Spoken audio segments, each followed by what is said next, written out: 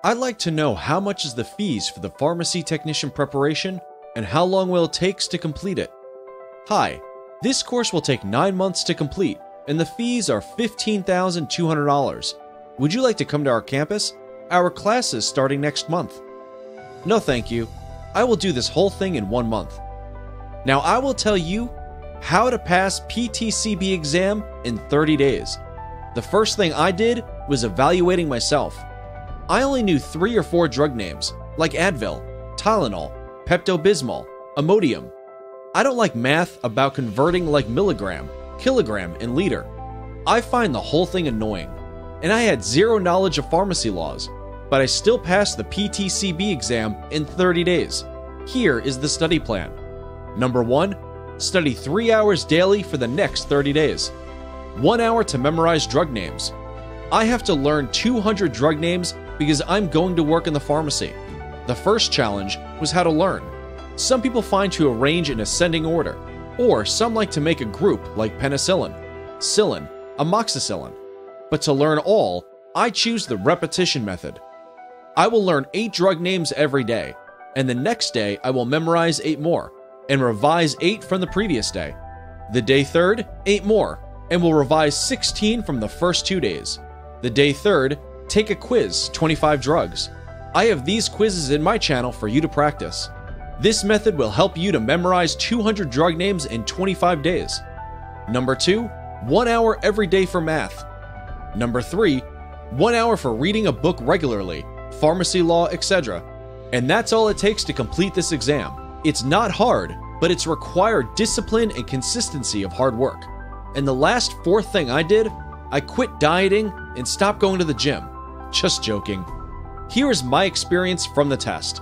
60% math questions, 30% mixed pharmacy rules, what pharmacy tech can or cannot do, inventory rules procedures. 10 questions out of 90 were drug names. Focus on math if you really want to pass this test. You will have a couple of questions such as, what do you use to clean the laminar flow hood? Basically, math, and know your common abbreviations, such as QID, BID, about 15 most common ones. And know your conversation from grams to kilograms to pound, etc. Here are some details about the test. You are given 2 hours to answer the 90 multiple questions. Out of those 90 questions, 10 are unscored. The passing score for the PTCB is a scaled score of 1400. The PTCB is scaled on a range of 1000 to 1600. You can retake the PTCB exam. However, you must wait 60 days from the last time you took the exam to apply for the 2nd and 3rd attempts. If you need to take the exam again after the 3rd time, you will need to wait 6 months for another attempt. The fee to take the pharmacy technician exam is $129.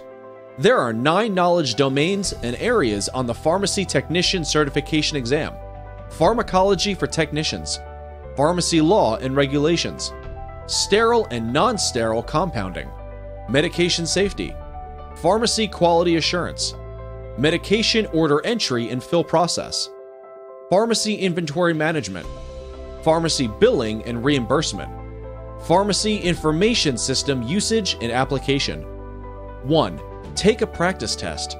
Make sure that you read each and every question and answer carefully before making your decision. 2. Answer every question. Use guessing as a last resort. If you get done with your exam early and you still have time left, go back and check your answers. Math questions are similar to this. A pediatrician orders amoxicillin 50 milligrams, kilograms, 24 hours, to be given in equally divided dosages every 8 hours. The child is 5 years old and weighs 34 pounds. Your pharmacy stocks amoxicillin 250 milligrams, 5 milliliters, SUSP 100 milliliters. How many milligrams will be needed for each dose? Follow the study plan each day, and you will pass this pharmacy technician exam. Good luck!